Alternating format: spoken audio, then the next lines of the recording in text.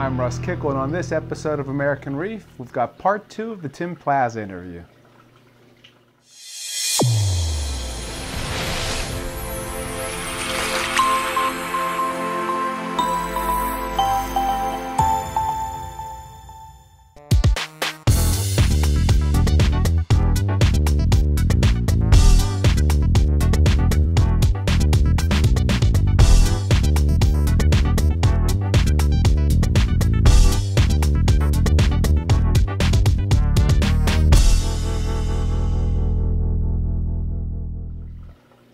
Before we bring up part 2 of that Tim Plaza video, we got a couple announcements. The first one, if you've watched the show, you know that Mike Paletta has a freshwater planted tank. Well, Mike plans on tearing down that freshwater planted tank. Why, you may ask? Basically, he wants to start up a 500-gallon reef tank. So something's got to go. So at this point, basically, Mike is looking for a home for that freshwater planted tank. So if you're interested in a freshwater planted tank, and he's looking to get rid of the whole setup, all right? We're talking the Radion lights, the tank, the stand, the automated CO2 tank, the filtration. He's still got water, fish, plants. He's got everything still, right? You know, at this point, he's just really looking forward or looking to try to find a new home for this thing more than anything. So anyway, if you're interested, reach out to him on Facebook and let him know you're interested, and you guys can figure out, you know, something from there. The second announcement, Bulk Reef Supply has a new video series called the ULM series, Ultra Low Maintenance. Anyway, it's worth checking out. There's a lot of tips and tricks in there as it relates to basically cutting down maintenance on reef tanks. Whether it's setting them up so that you kind of start off on the right foot, and even if you have a reef tank already set up, you can kind of glean some things that you may want to change on your tank that, again, will kind of save you time, and I'm all about saving time. So again, it's a video series worth checking out. On a third note, basically Premium Aquatics just released their video this week on the Waveline Wave Puck. Jeff did a video for him, and again, I never knew this product existed. It was a cool little product that, again, he did an unboxing kind of video that I thought was very valuable. As such, I'm kind of mentioning it here. Again, check it out. On YouTube channel, just search for Premium Aquatics and you'll kind of see the video out there. And then lastly, I get way too many emails on where can I get the American Reef HPD. Again, AmericanReefHPD.com. One word, AmericanReefHPD.com. You can also just go to AmericanReef.com too. There's a link there under the store icon. That being said, those are all the announcements, and now it's time to pick up where we last left off, where basically Tim was talking about his Achilles tang, which I absolutely love. So let's hear what Tim has to say on his Achilles tang.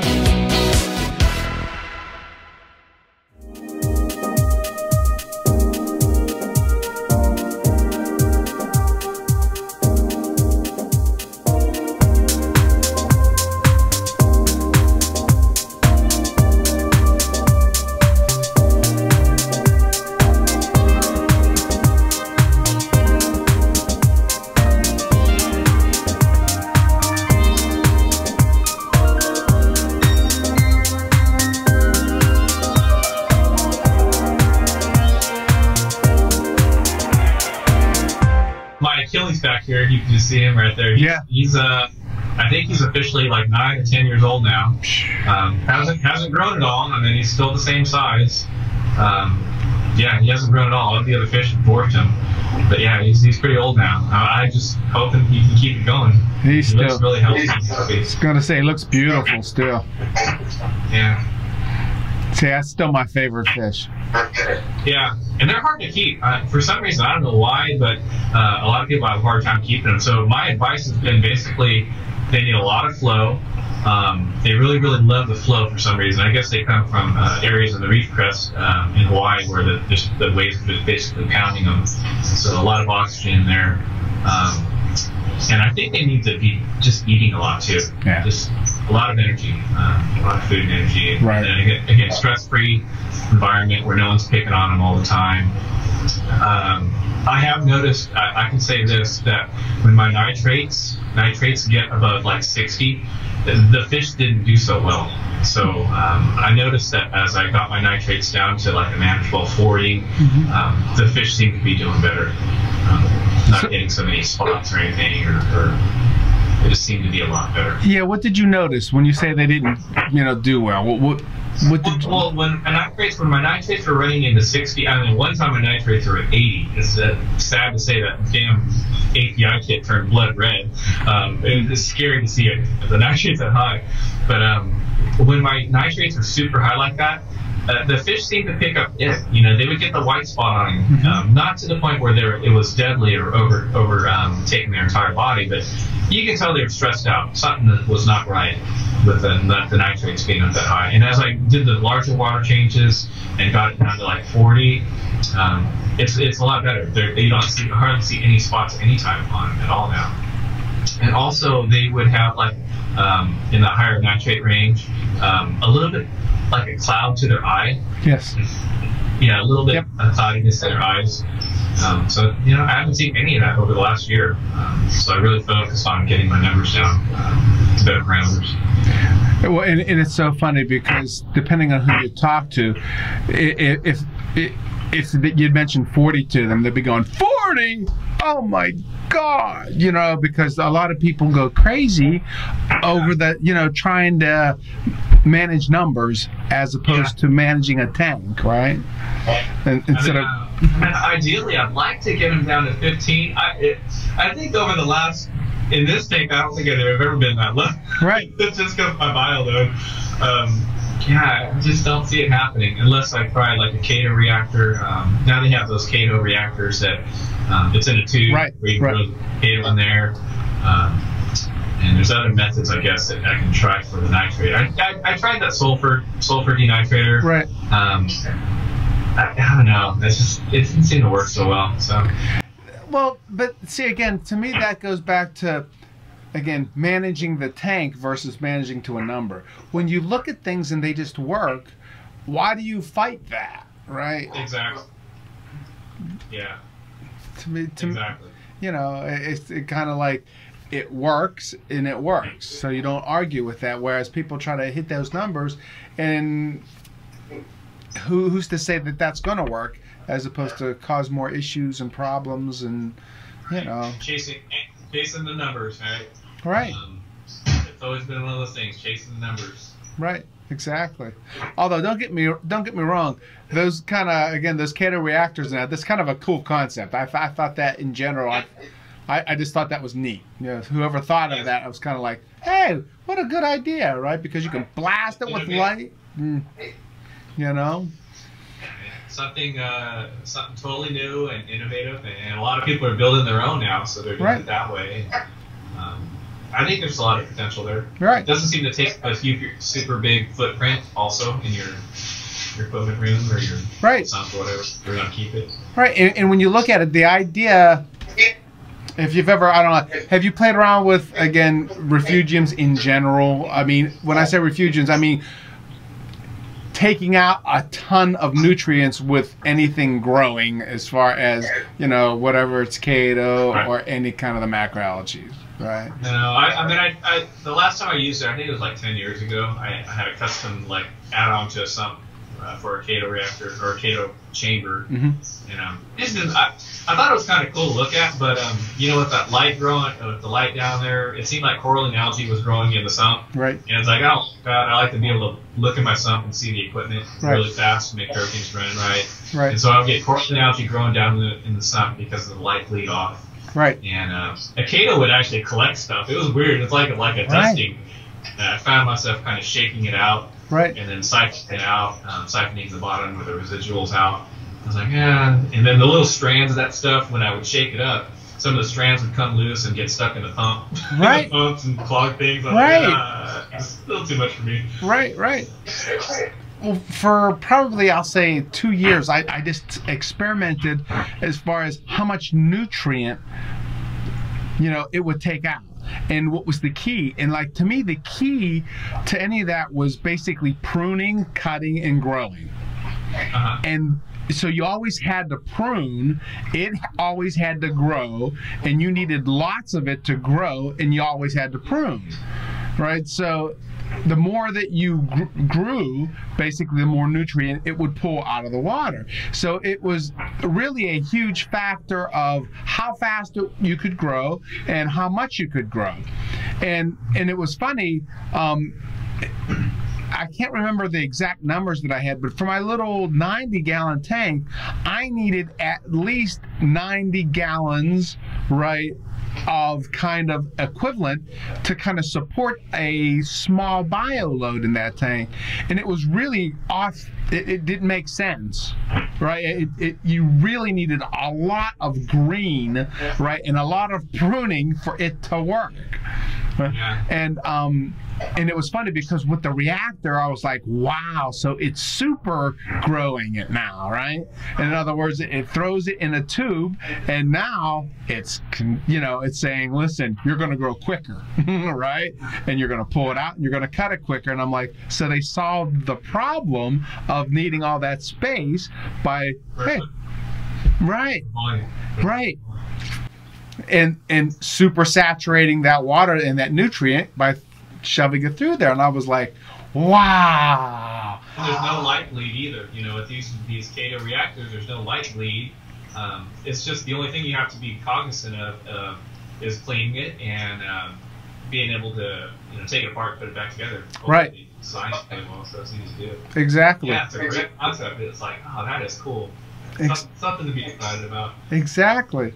Although, again, to me, that it's more maintenance. Once a week, you got to do it, or else it's useless, right?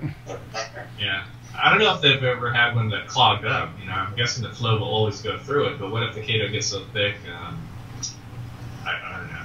So I guess it's like a sponge. It could kind of clog up after a while. Well, the thing about it is just stops, it stops pulling nutrient out of the water because it doesn't grow.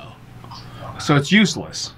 Right, yeah. So, I mean, you may get flow through it, but it's not growing. So the fact that it's not growing means it's not pulling any nutrient out. So what good is it? What's the value? Yeah. Right. So it's almost like keep it running at like 50% capacity. Maybe that's a magic number. I don't know what the capacity number is for something like that, but maybe 50 to 75%. Always have that. Yeah, well, to me, it would be like, I would say 30. In other words, I'd keep everything cut at 30, cut at 30 once a week, boom, and let it go, all right? Yeah. And did a pretty big, I'm guessing you were using it for more nitrate control, or? Exactly. Phosphate? Nitrates? Yeah. Yep, exactly. And for me, it was surface area, right? So you find out if you had a lot of surface area, you end up having basically another yard to cut. Yeah. It's really what it was. It was like, so you needed more yard, more light, more, and it was kind of like, man. Yeah, more plumbing or whatever. Another pump to feed it or put it downstream or something like that. Yeah, exactly. I was kind of like, okay, I get the idea here, but after I figured that out for a while, I was kind of like, okay, I'll just create, like in the one tank that I have now that I have kind of the refugium, I do it more for the fact that it's nice live food for the tangs, Yeah. Like pods can grow down there and. Exactly. If you got a lot of pods, if you got a lot of pods, you got to try some of those the dragon pipefish. I'm guessing that's what they eat. I mean, they're so cool to watch. I don't know. Exactly. Right. Microscopic. See, I put a couple mandarin in, some of those small, beautiful, I don't know, I call them blood red-ish looking ones. They're really tiny, but. Yeah. I've seen those. I put 2 in. I saw them for 2 days. I couldn't find them. I don't know what the hell happened to them. They got lost in the reef. Exactly. I'm like, I know they're here somewhere, right? But I figured they would show up after 2, 3 days, 4 days, 2 weeks, 4 weeks, and I never found them again. I'm like, okay, well. That's frustrating. Yeah, exactly, right? Because you never add fish right away, right? You never just, oh, okay, let's start adding things. And it's always one of those, well, it's been forever, things are going good. Let me try. Okay, right? Think it through. Right. Sap. Right. Yeah. Okay, so back to your tank. As far as kind of like, you know, what the future holds, right? So this tank is doing good.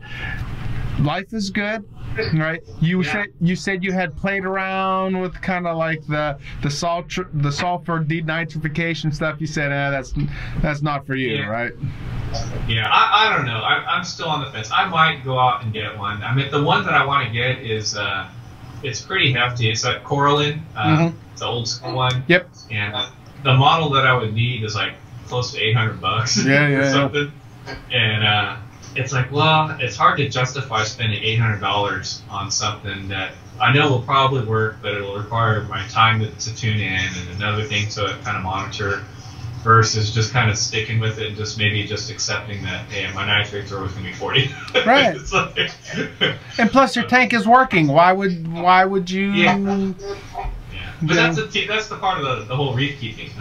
We're never 100% satisfied. Right. It's the nature of the addiction or the personality of the person right. that has a reef. I mean, you're always kind of tinkering with things, and right now it's been great, and I haven't added a whole lot. But like I said, last year I did a lot of changes, so this year was more of just kind of like let those changes kind of take effect and see what happens. So I don't know. I might get the sulfur reactor. Still on the fence. It's just hard to really justify it. That, and remember, after that sulfur reactor kicks in, after a while you get that rotten egg smell coming out of the effluent because it's sulfur. So remember, your tank is kind of in that high traffic area, so you might get some of that in there where people go, hey, what's I don't even like smell. Yeah, it's bad enough with just a skimmer smell. Right. And I clean that usually twice a week now. But yeah, adding sulfur to the mix, I don't know. Right. Probably not good, but if it does happen, I'll definitely let you know. Exactly. No major plans for lighting changes either. As long as these corals are still growing great under these cheapo T47 lights, I'm fine with that. Right. I have seen a lot of tanks. I've got a lot of friends here that have either the Kessels, or the Kessel A, the 360s, the AP700s, or the AI Hydras, and those look really cool. I mean, for some reason the color spectrum of those Hydras look really neat. The way the corals really fluoresce, it's a different look. I agree. I don't know. I agree. 1,000%. And I don't know why, but it doesn't come through on video. Meaning, right. The AI Hydras, personally, when you're there, it pops. Yeah, that's what it is. Yeah. They're running either the 26s or the 52s, and it does. In person, it is just an incredible pop that you see. And a lot of my friends that I've sold corals to in the Bay Area run those lights, and they're sending me pictures of the corals that I've sent them, and they're changing even more. It's like they're getting more vibrant. So it's like, man, you guys are doing better than me here. It's kind of cool. I mean, I want everybody to have success in this hobby. Heck yeah. And okay, so again, you're not going to change lights or anything like that. What about as far as adding on any additional tanks or anything like that? Everything's going to stay the same? Not right now. I mean, I'm still running the frag tank that's connected. It's only 20 gallons, but it's all plumbed together. Yep.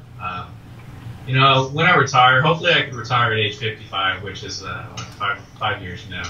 Next year I'll be 50. Woo! So if that happens, then I'll probably do something big for that. Just like another tank or a bigger frag tank or something. I don't know, because I'll have a lot more free time. So we'll see. That's a ways down the road, though.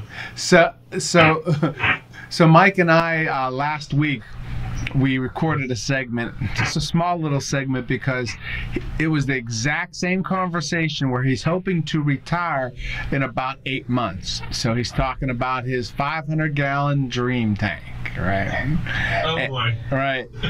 and it's funny because as you do this all your life, your dream tank tends to change throughout the years. Okay. So in your dream tank, how would it change? Meaning, clean slate, right? What would you do totally different? Clean slate? Oh, man. Clean slate. Clean slate, blank canvas. I would probably go with a glass tank. Acrylic is clearer. It seems to be prettier, but, you know, scratch is easier. Sure. And I would probably go with the Starfire glass tank all the way around. Okay. And probably keep it the same. Yeah. It's so hard to do that, and it'd be so difficult to pull the trigger on that to get a new tank, because you'd have to get a new stand if you want different dimensions, and you're looking at upwards of maybe $15,000. I don't know. But hold on, money's not the issue. We've got a clean slate. Like that's why for him, 500 gallons was his utopian size, because he had a 1200 before, right? Yeah. Track that tank. So he had all the way the big, and he figured 500 was his perfect size, and 4 foot deep was his perfect depth. Yeah. So I'd have to agree. Yeah, that depth, that front to back spacing, the visual on something with the tank that deep, it's a different perspective. It's really neat to have that, and to have something like, I would even be happy with 3 feet, 36 inches front to back. Right. It all depends on the room that it's in. If you're in a dedicated fish room, it's different. But in here, in my house, this tank is like, you walk in the door, you see the tank, and you walk around it every day, you see it. So it kind of has to fit the room and the house right, for me, scale-wise. But yeah, I'd probably go wider. Right. Pipes. I've always liked I've always liked tall tanks, because I think they're more majestic, and then it gives a lot of depth from the top down, a lot more shadowing, and just the fish seem to like it too. I've got flame wrasses in here, and they haven't jumped. Right. So yeah, these wrasses I've never had a wrasse jump out on me. So. And that's saying something, right? Because maybe taller tanks are in the depth of the coral, and maybe they feel more comfortable with a reef, with a taller rock structure. Right. I don't know. Right. Yes. So you'd go with an all-glass tank. Okay. Yeah, I'd go with an all-glass. And what do you think as far as kind of height and depth, or what? Dimension-wise, probably the same dimension. The only way I can think of it right now is I'd have to go in the same spot. Okay. Because I just like the tank being here, because I spend a lot of time in this room. I watch TV out here. It's central to the kitchen, so everything's like, it happens all around here. Sure. So I would probably go the same 8 feet long, 36 inches wide or deep front to back, and probably 30 inches tall. Boy, that'd be a beast. It'd be nice. Imagine the weight. Oh, I know. Yeah. We're on cement floor. I mean, we're on a concrete slab here. Right. So that shouldn't be a problem, but I'd probably have to have an engineer look at it. Crack my foundation. And okay, so as far as kind of we'll say the filtration, would you still keep it where you have it? Would you move it in a different location? Because like Mike, for example, he would move his out from underneath because he's tired of bending over. He said, like, as age progresses, he's tired of all that sort of stuff, right? So he would move it out, right? And like even like his overflows, he's saying maybe a coast to coast on the side, all right? So you can easily access it. Yeah. That's what I have now, coast to coast on the side, on one end of the tank. Yeah, I guess that makes sense. Mike's a smart guy. He's been in this hobby a lot longer than I have, and I guess waist-high equipment would be great, right? Having all your equipment on a waist-high stand where you're not contorting yourself to change your reactor to pull out something from your sun. Yeah, that's a good idea. All right. Didn't think about that, yeah. I don't know where it would all go. That's the thing. Right. I'd have to figure it all out to make it. Or who cares? You know what? So what? my kids are going to be out. Well, will be grown up. Exactly. Kids are going to be grown up. You're retired. One of the rooms, it's your new filtration room. Go hog wild. I don't want the humidity though, man. Right now it's just right. Right. I'm afraid another 100 gallons of water or 150 gallons of water would make it too humid. Right. It's got to be that balancing act. Right. Because again, when you add that much volume, it's evaporating no matter what you do, right? Yeah. You know what's a scary thought though, Russ? I've been thinking about this lately, and my tank basically evaporates about 30 gallons of water a month. Or not, sorry, a month, a week. Sure. Right? I've got this bin that I fill up with RODI water every 30, and it's 32 gallons, and it'll get down to the bottom every like 7 to 8 days, and I'm like, that's a lot of water, and it's just going in my house. So where's it at? Right. My drywall. It's like, what are the long-term effects of this? Right. I got wood rot in my framing now. All right. The things that we do, the things that we're doing for these tanks. It's so funny because I think the exact same thing, because especially the one tank of mine is in my bedroom. And I'm thinking at night, I'm in there thinking, man, I know that I'm getting at least a good 8 hours of this evaporated water into our lungs. So I'm like, you would think, especially in the wintertime up in Pennsylvania, where you have the furnace, just making sure. Yeah, and you see, I've gotten some of our return bins on our ceiling. There's some rust on there. Right. Oh, man. Yep. Oh, gosh. Yep. Exactly. Am I slowly destroying my house from the inside out? Right. Because of the damn hurry. I'm telling you, too. Okay, so for your dream tank, it doesn't seem like you're dreaming too big. Meaning, no. This was kind of pretty much my last raw tank. So, right. And I went through and I was like, remember back in the day, it was either this or a new car. Right. So I ended up keeping this, so I didn't get the new car. Right. So this has been it for. And my wife said it's also my casket too. So that's the way I'll fit in this thing. That's kind of awesome when you think about it. So, acrylic box. so the day that you go, she's gonna shut the power down. Oh yeah. All your heart. Empty it, drain it out, stick me in there. That's right.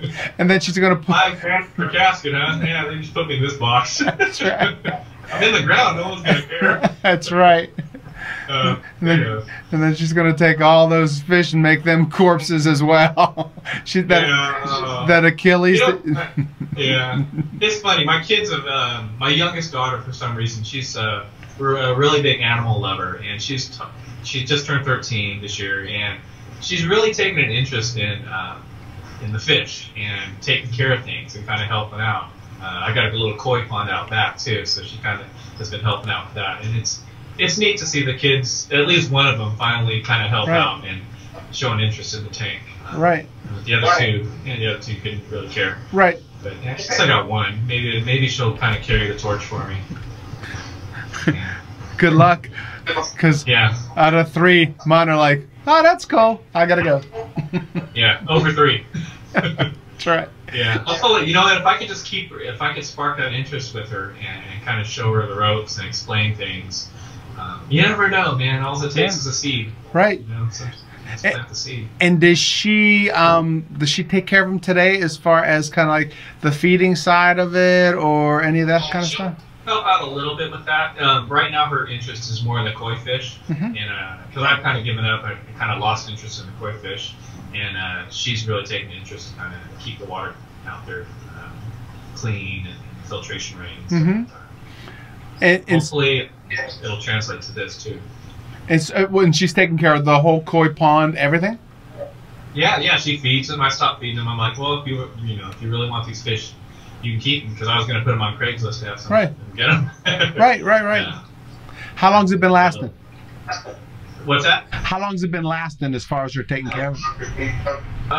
So far it's been about 8 months. Huh. Okay, so then it's good, right? Because anything after like what, a month, it's good.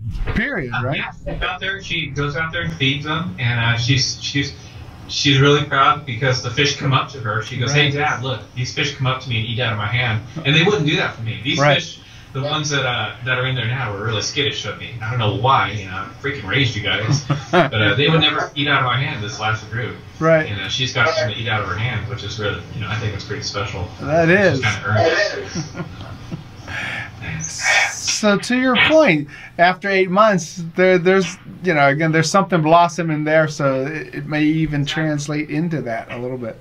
Exactly. It could possibly turn into her taking an interest in biology or something, right? Or just coral reefs in general, and kind of seeing where that goes. Right. I never know. I don't think she realizes, you know, how hard these tanks are to take care of, you know, and the time requirement. And it's not just, it looks pretty all the time. I mean, there's times where it looks like crap. Right. You know, it's hard to get the algae off the walls, where I get lazy, I go out of town, and I come home and I got to scrape for like 45 minutes. Coralline algae. Ugh, coralline algae. You know, people like it. I can't stand it. I was going to say, and remember when we first started, we were praying for coralline algae? Like when you first started in the hobby, right? You were like, what's this? What's that purple stuff? Right? Why isn't it on my rocks? I wanted it to grow on my rocks, right?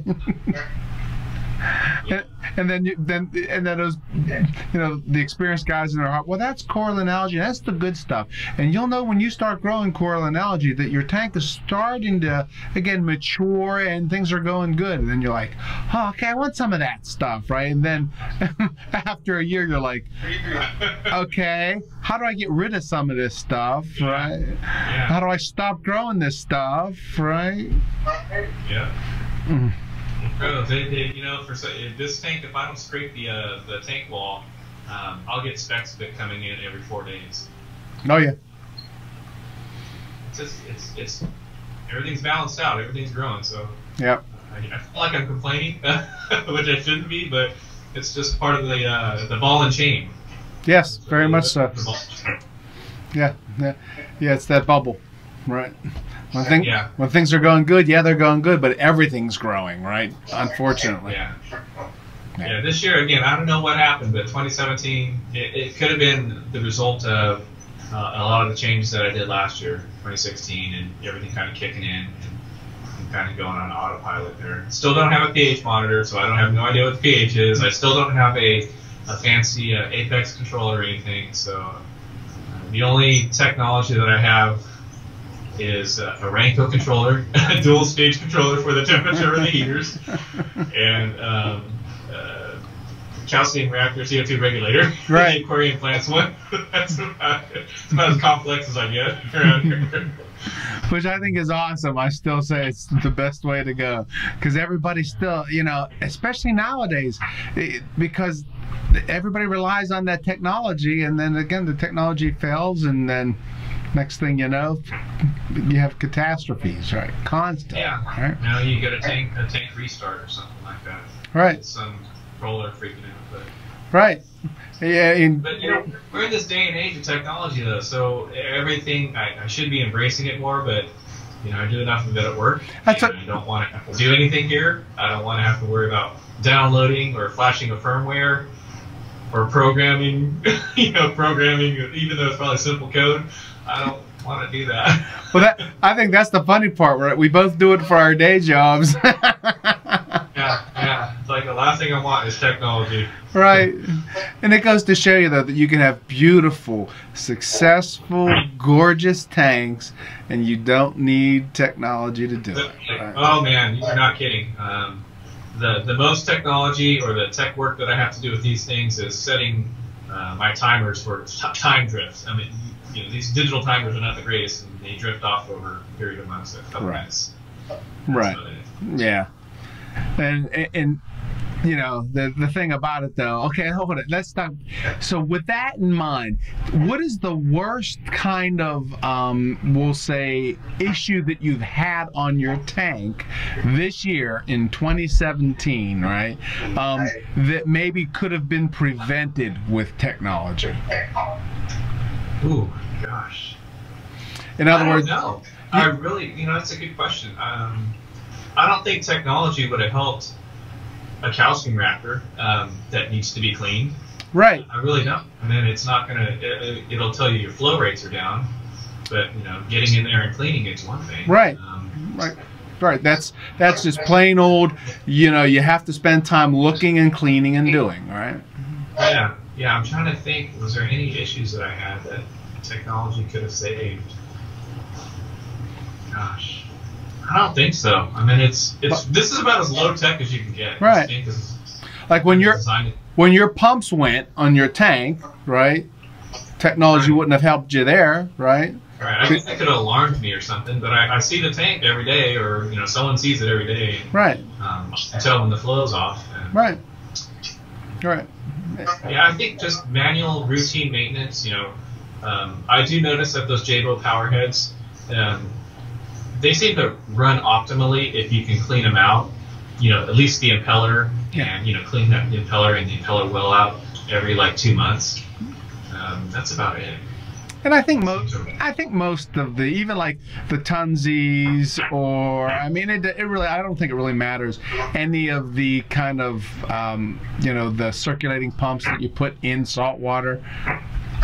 You know, I think every 2 to 3 months, you know, you have to give them that acid bath, vinegar bath, whatever you want to call it. Yeah, just to break up that film that builds up on them. Yeah. Or allergy or something like that. Yeah, because I know especially with the Tunsi guys, because again, I'm more familiar with their products.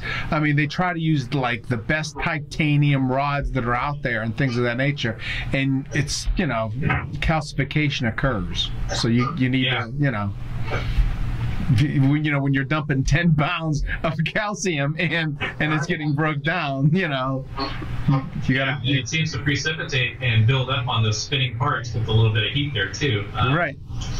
Yeah. Exactly. And those Teslas, man, you don't want them to lock up, man, because you gotta send them all the way back in to Roger there in Texas. Exactly. Right. So in general terms, see, you look at it, you say, so from a technology end of it, the fact that you don't have the technology on your tank, it's not hampering you in any way, shape, or form, right? Yeah, exactly. A lot of people that come over, that's the first thing they ask. It's like, well, where's your controller?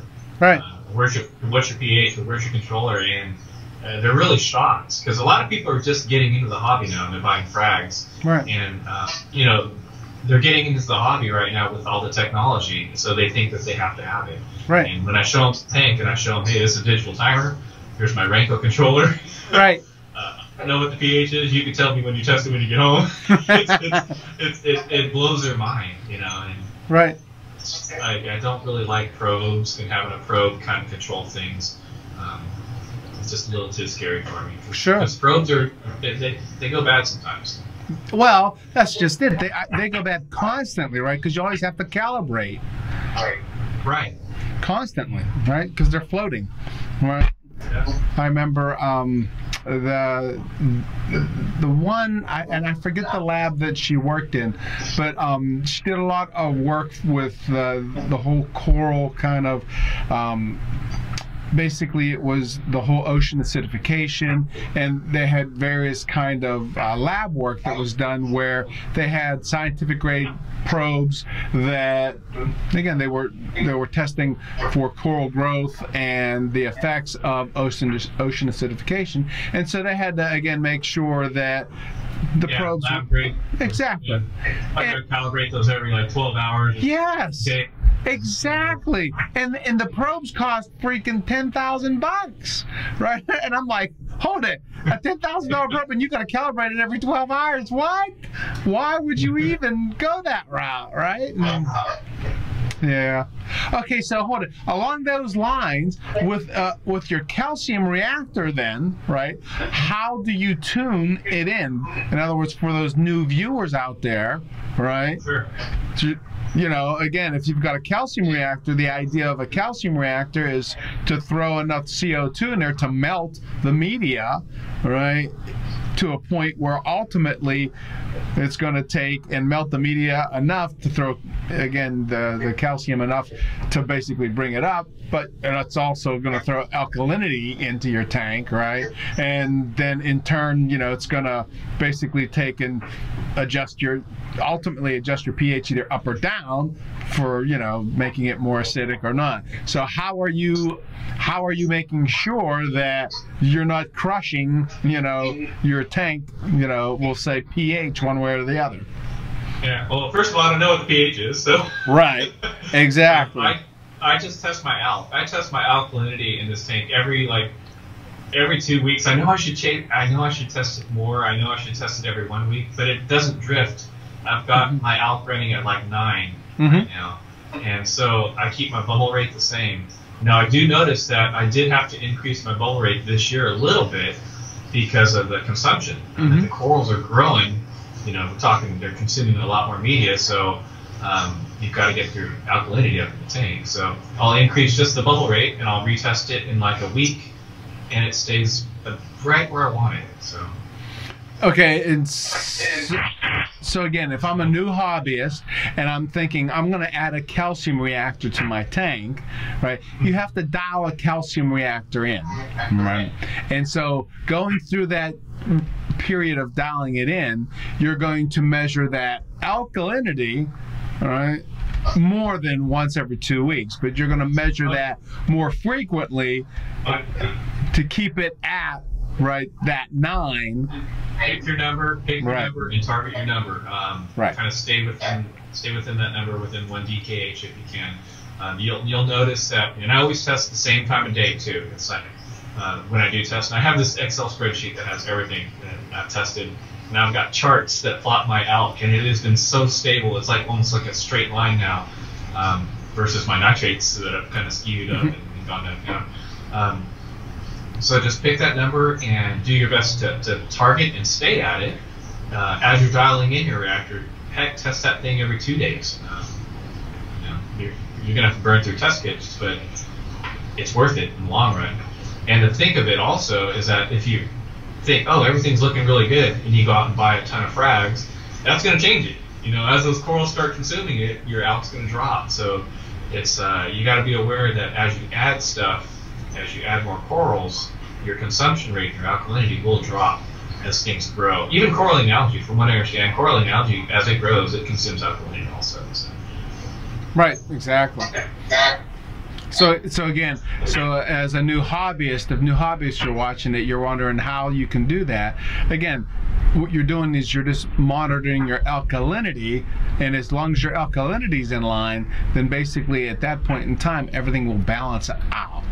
Right. Yeah. So that's at what. Least not me, man. No. I mean, I know a lot of people swear by pH. I mean, a lot of people swear by pH and having the pH in the reactor running at 6.4 or something like that, and then if it gets above that, then it shuts off the reactor, or it does something where the regulator shuts down and the pH goes down or something like that. And it's almost like there's too many variables there with a bad probe, a faulty monitor or something like that. And heck, I know some regulators don't like to be turned on and off. I mean, those old copper ones. Right. Don't even use that stuff. Those don't like to be shut off and on a lot of the times because they stick. Right. And it's just not worth it. I'd rather have my alkalinity just be stable all the time instead of having to chase a pH number that controls my alkalinity. I pick my number, I target my number, and every once in a while I might have to add in a couple teaspoons of buffer. Maybe like 2 teaspoons of buffer if it gets to 8.5. So I'll add in 2 teaspoons of buffer and adjust the CO2 rate also. Make more bubbles. Sure. And that's also bring it up a little bit, and then retest it in 3 to 5 days with growth spurts. Sure. And again, I go back to the new hobbyists if they're watching it. I always tell them, follow the recipe of one particular person and don't pick and choose from everybody, right? Because when you follow that one recipe, it usually works because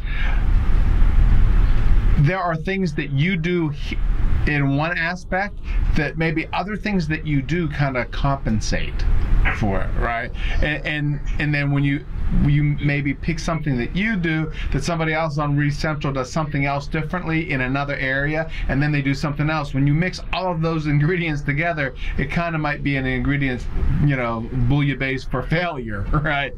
Yeah. As opposed to again just picking what somebody does and follow it. So if you like what Tim does, follow what Tim does completely, right? As opposed to yeah, I mean, there's so much data, you know, with the internet. There's so much data out there. It's like data overload. It doesn't matter what area of life you're in. If it's reef tanks, there's so much data and new studies out there now and different ways of doing things. There's so many choices and options, which is great. Try and find one that works for you. You know. Right. Exactly. It's no longer cookie cutter, old school technology.